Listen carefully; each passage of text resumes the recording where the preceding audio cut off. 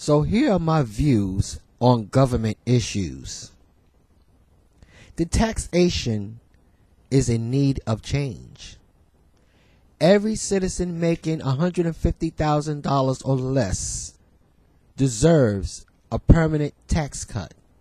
We need to review and adjust the tax incentives for small businesses and corporations.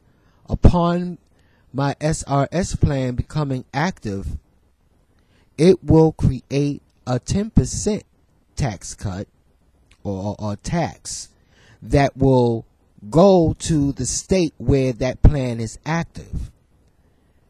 And these funds will create a financial independency for each state. At the same time, the average person saving, for example, $100 for 15 years will have a private savings of about $36,000 at the end of that term of 15 years. I will study the way special interest lobbyists operate and adjust their actions accordingly.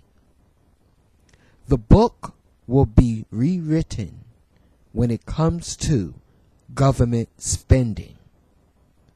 The era of irresponsible behavior in our government is over.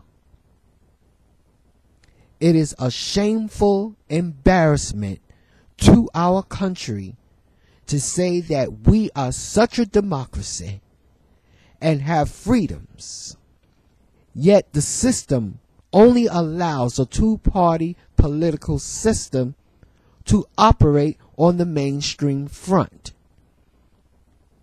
And that two-party system is very much involved in whiting out the rest of the political party system. Thereby, the American people are not having the opportunity to view other candidates. And this is unfair, and it must be stopped. It's pure greed. The people do not have a clear choice because the two-party system, which work together, make sure that the media, censures all others. And I am forever thankful that YouTube has allowed this debate to be carried through their site along with the Candidate Forum 2008. I have a deep appreciation.